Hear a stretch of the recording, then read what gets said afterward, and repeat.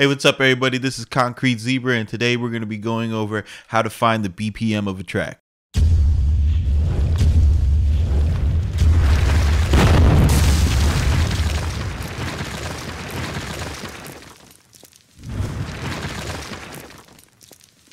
What's up, everybody? It's Concrete Zebra. We're back with another one. Today we're going to be looking at how to find the BPM of a track. This is really useful if you're trying to trying to do a remake or trying to find the vibe of a certain track, or if you're trying to sample something. I was going through the new Wale album and I found this track, Helium Balloon, and it's got some really awesome drum programming, and I was just trying to figure it out. I seen some questions on it on the Beat Generals forum, so I was like, let me go ahead and check this out, and maybe I could break it down and help a few people. So the first thing that I do when I'm trying to break down drums, you got to find the BPM of a track. So this track right here, it's a little, I chose this one as a tutorial because it's a little bit more complex. It starts with this intro that has Seinfeld talking, and then it's got this first beat here, and then it's got the second main track. So it's kind of tricky. The part that I really want to know what's going on is this part over here. Look, they left you moves made till you make moves. Achieving new feats every few 8 shoes. 16 kick a nigga drain different. Had SOBs looking like it's new Supreme in it. So I don't really need this stuff over here. The first thing that I'm going to do is I'm going to just go ahead and get rid of that. And all you got to do is just bring your tool up, click and hold. Now go ahead and zoom in, and what you want to do is you want to find that first kick. So that's it right here. Make a mental note of it with your eyes. Get used to doing that.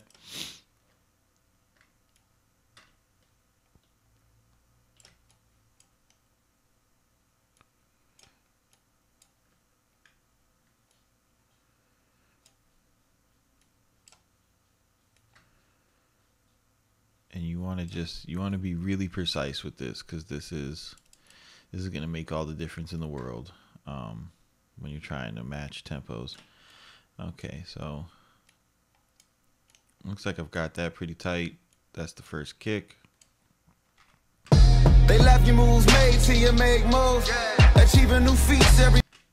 Now, next thing that you want to do is find out where the first snare is. You just listen and make a note with your eyes. I think this is it right here.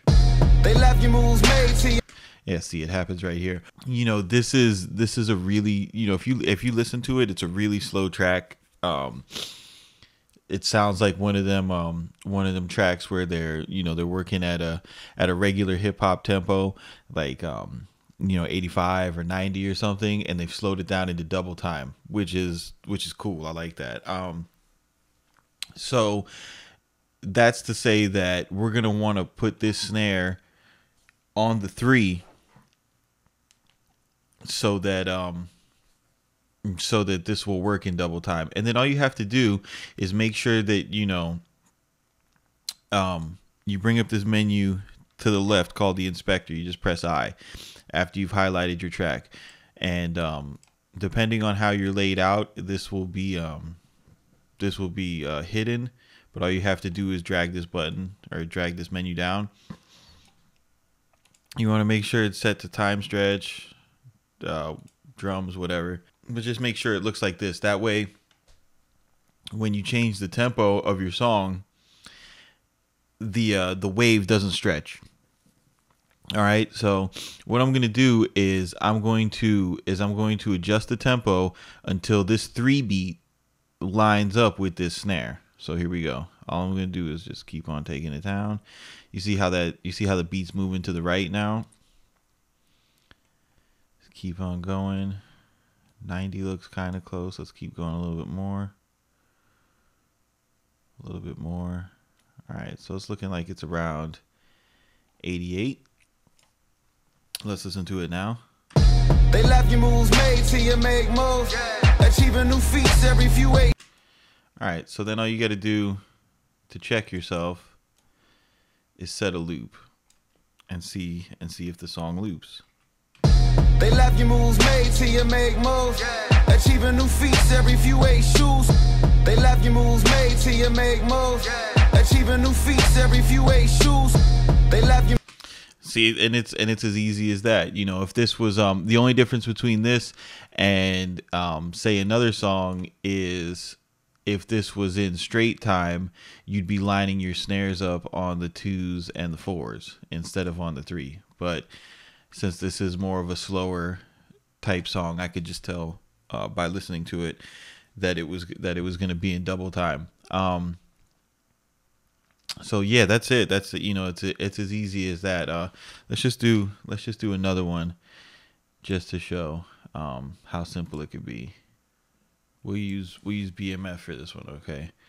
So first thing you want to do,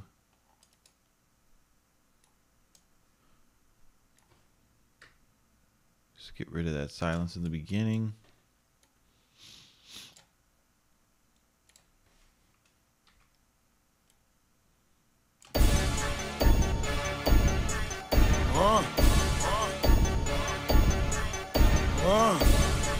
We blowing money fast on this side, nigga.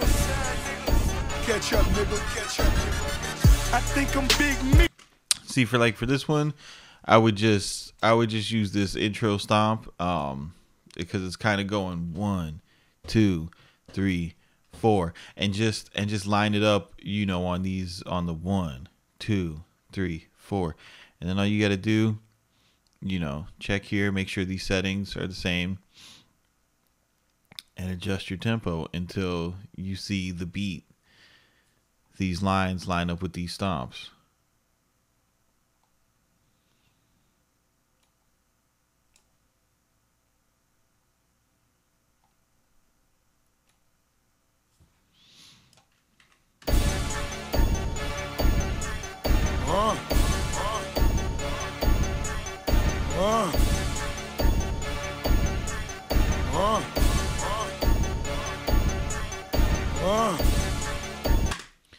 And see, it's that easy, you know, just you know, use your eyes, use your ears. This is an eyes and ears exercise, and you know, get to know this grid.